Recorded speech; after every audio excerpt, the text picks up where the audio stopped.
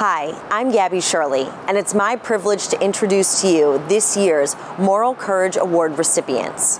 This award highlights the resolve and fortitude needed to face a trying situation and the discovery of an inner light and spirit to carry on.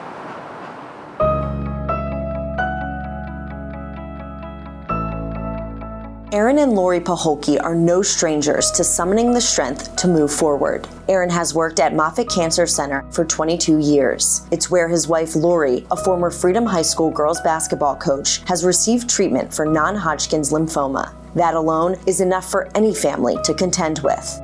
Now compound that with the loss of a daughter, then deepen that chasm with endless questions, doubt, and anguish, because that precious young life was claimed by suicide. So many people have contacted us, sent us gifts, along with the story of what Neena did for them. And it has helped us to be really proud. And in some ways it makes us happy, at the same time even more sad that we couldn't have a different outcome of what transpired. As the kiddos head back to school this morning, we've got something to share with you. Yeah, this morning we're showing a couple of our own school photos. My comment about mine is thank you for allowing teeth to grow in, because goodness gracious. All jokes aside, happy first day of school Absolutely. From all of us here on Wake Up Wisconsin. At 27, Neena Pacholke's career in broadcasting was on the rise. Her professionalism, her smile, her joy radiated across the airwaves at WAOW in Wausau, Wisconsin.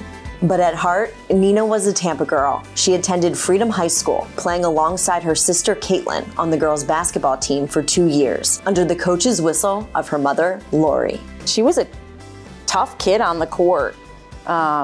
Wouldn't back down from anybody. She was very confident in her skills, and she was blessed with a natural ability to shoot the basketball. Neena helped lead Freedom to the program's only state tournament berth in 2013. She went on to join the USF women's basketball team, lettering for the Bulls for 3 seasons. A communications and journalism major at the University of South Florida, Neena parlayed her education into securing an entry-level producer position in Wisconsin, ultimately advancing to her role on camera. I was waiting to come on air to say happy birthday to you. Thank you, We're blessed to friend. have you in our lives, and everyone needs a Neena in their lives. So.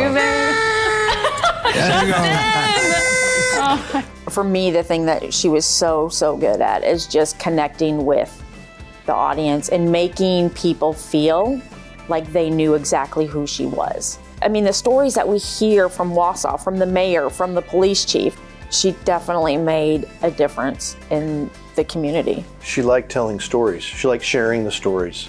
She liked to be the one to kind of get to know you and share it and let everyone know. She enjoyed that. Everybody knew her. Everybody knew Neena.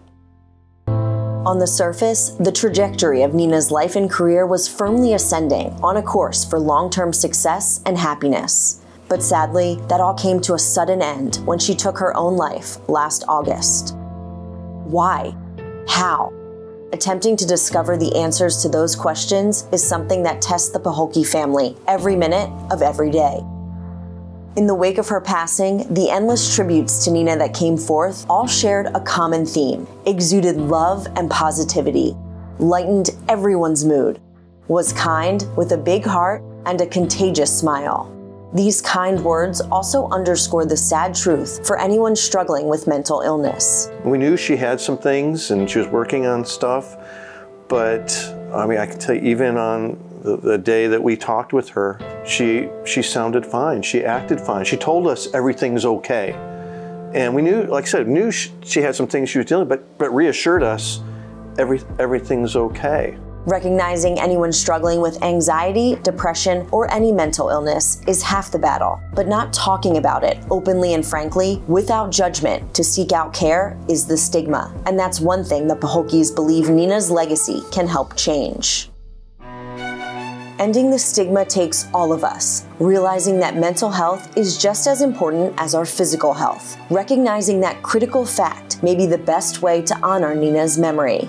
The stigma it has to change, because until it changes, I don't know that anything is ever going to change, and we're just going to see it more and more. Being in athletics, I think it's very easy to say, suck it up.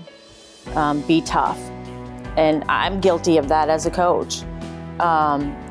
You know, I've been through my own crisis with this, and I think everybody just needs to be a little bit more understanding of what mental health is. And this helps. I think talking, getting it out over and over and over. We need people to be able to stand up and say out loud, I need help. And it's okay. We have an opportunity to have a platform to make a change. And because change was so important to her and making an impact on people's lives, we're just continuing her legacy of what she would have done. And that's how we keep her spirit alive with us. That's what we do. That's our child. It's our daughter. It's a labor of love. The love doesn't stop. She may not be here with us right now in person, but the love doesn't end.